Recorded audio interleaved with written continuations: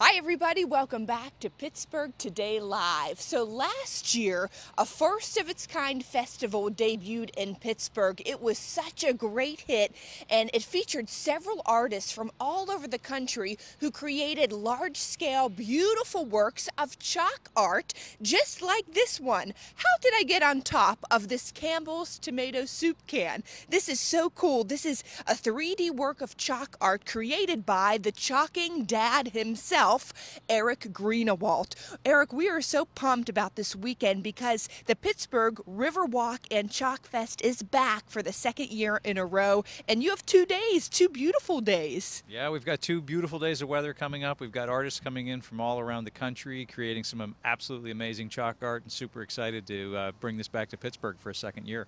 I have to ask you about the 3D Campbell's soup can. How long did it take you to create this masterpiece? This probably took about 10 hours to put together all together. So, a bit of work, a labor of love, and, super excited to be over here on the North Shore at the park and near the Warhol Museum and in the Pop District. It just felt perfectly right to be doing a Warhol-inspired 3D piece.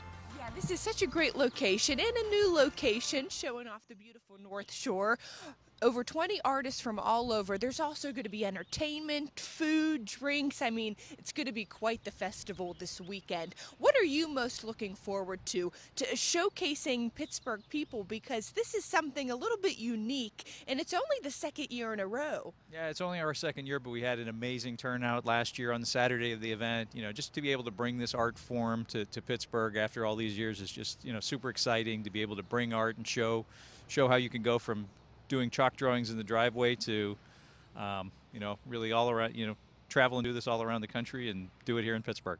Well, we're excited to have it, and you are so talented, Eric. I want to make my way over to some cocktails and mocktails for me with Matt Galuzzo. He is the president and CEO of Riverlife. Good to see you, Matt. Great to see you as well. Thanks for being with us today. So we mentioned the food, the drinks, all the entertainment, and we have some really cute little ducks. What are these drinks from Shorty's? These are from Shorty's. So we have a number of sponsors this year, Sporty's Pins and Pints on the North Shore, partnering with us on this event. Again, this is a family-friendly event. We're going to have chalk art. We're going to have face paint. We're going to have balloon art, vendors, food trucks. It's going to be a great experience. And for us, it's a great way to kick off the summer.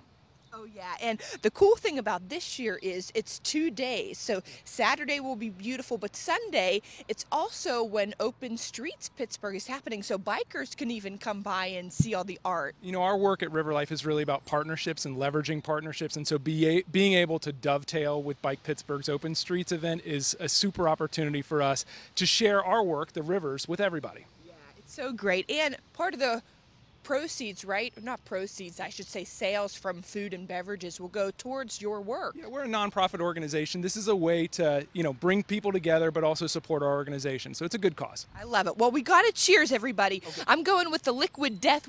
It's actually just water, which I love the name. Liquid Death. Matt, Eric, you guys get the real cocktails. Heather and David, remember last year they created that beautiful art of you guys? Yeah, Their faces outside. Yeah. It's really cool. It's really nice. Thank you so much, Celina.